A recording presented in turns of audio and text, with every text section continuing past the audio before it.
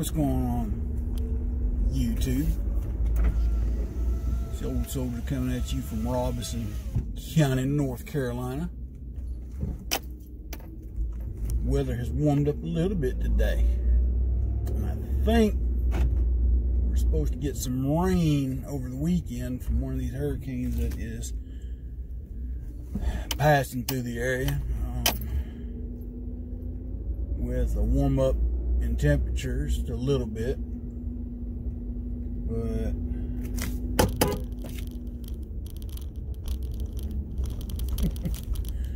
a couple young men from school. But yeah, temperatures starting to warm up a little bit again, but I don't think we're gonna get back into the extreme highs that we had over the summer. I think fall is definitively taking hold down here. Like I said, I think we're in for an early fall here. But anyway, so I got a phone call from my contractor yesterday about my new house. About a week ago, he called and said it's going to be about $210,000. That's counting demo and new house. Why? Because price increases in materials and manufacture, etc., so forth. Well, he called yesterday as he's trying to finalize our contract so we can get the mortgage company to release the insurance money to start rebuilding, etc., so forth. Because I guess more bad news. So what's that? It's about another $3,500 cost increase. He said, I'm going to split that with you. Split the difference. He says, if another one comes down, he says, I'm just going to eat it. I said, well, I appreciate that. They can't help that the manufacturer and the suppliers are increasing prices, but lumber, folks, is darn near tripled overnight. I went to Lowe's 2 weeks ago and bought some 2x4s and 2x6s, and they had doubled at that point. I went back and looked the other day, they have tripled. Tripled. This is wood, folks.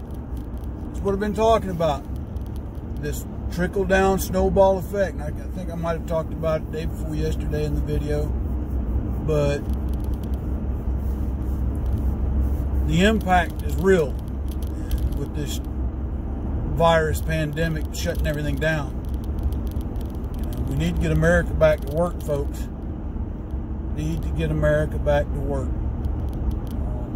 If not, the worst case scenario of this event could be an economic depression.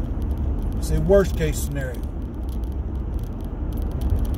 But not like the Great Depression of the 1920s, because, or the late 1920s through the 30s, because the stock market crashed. And up until that point in time, there was work to be had. The economy was doing fairly well in the United States. Really, had the government not got involved, what was the Great Depression might have just been a bad recession and the market would have righted itself. But it's a different time, different measures of taking care of things. My point being is this, that if they don't get Americans back to work soon, producing and making products, goods, and services, you can have climatic, or I say climatic, poor choice of words, a dramatic impact, a catastrophic impact on the economy. When I say catastrophic, you see people losing all they have, and it's not because they've done anything wrong. It's because we've been allowed to be so scared to let people go to work and do the things they need to do.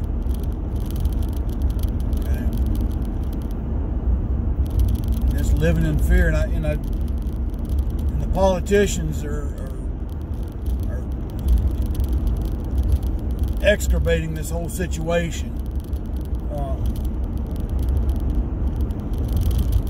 The left more than the right, but playing the I'm not going to do anything unless I get what I want my way. The other side's playing, if you're going to act like a child, I'm going to treat you like a child and send you to a room with no supper. Sad part is, at the end of the day, we the American people are suffering from their childish actions. What we need to do is relax restrictions and orders, not laws, orders that have prohibited people from going back to work. Let them get back to work. Yeah, right now I see trucks going up down the interstate with goods, okay, and there's still grocery stores and things open, but the rate things are going, if you think because building materials are going up in price because of shortages, soon food products will be in short supply if we're not careful, if we don't allow people to get back to work. Case example, here in Robeson County, we have a Campbell soup factory. Okay? I don't know how many people they employ, but they employ a significant amount of people. If there's a food shortage, that means they will eventually come short on the ingredients they need to make their world famous soups. The snowball effect there is the less ingredients, the less soup they can make, the less soup they can make, the less people they can employ. So now they're going to be forced to lay people off. You lay somebody off, they have no means of income, no means of income, no means of support. See how this continues to snowball down the way. That's why it's another reason it's crucial to get out and vote in person in November. Because we need to put people in office, people who give a darn about this country, about the people of this country, and get them back to work.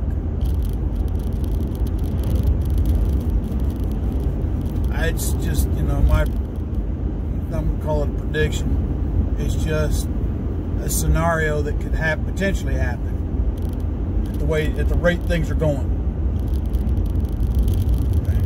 When I was a kid in the 70s, they had the gas crisis. Now, I was so young, I really didn't realize what was going on. But I can remember gas prices almost doubling, if not tripling, overnight. And I remember my dad complaining about it when he was able to get a gallon of gas for 15 cents a gallon. 15 cents a gallon. To almost 35, 40 cents a gallon in a matter of weeks.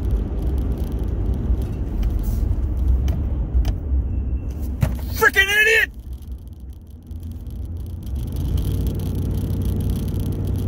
Pardon me, like I got hit head on because somebody was passing when they ought not have been.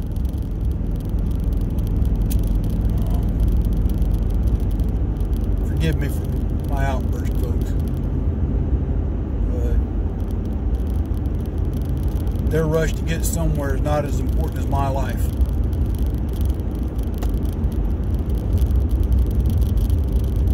Back to where we were at. The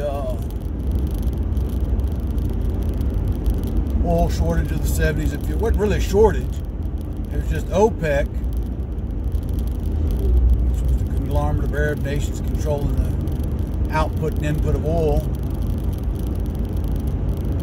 opted to hold the world hostage by controlling oil prices. So they decided to up the price of oil. And it created a shortage here in the U.S. of gasoline. Yeah, I remember that one. I don't remember all the impacts, but I remember my dad talking about it, my mom, you know, how it was going to impact things that were that we did every day. Going to the supermarket, going to the department store, because the price of gas going up. The consumer always eats these increases. I don't care what these companies say. Eventually the cost gets passed to the consumer. That's the other snowball effect of here. The consumer has to pay more for goods and services because the vendor's having to do the same thing on their end. So again, at the end of the day, the cost gets passed to me and you when we buy those goods and services. Sometimes it's just got to happen that way, but you know, anyway. Enough of my rambling, complaining, and outbursts, folks. Y'all stay safe out there. God bless. Take care. And talk to you tomorrow. Soldier out.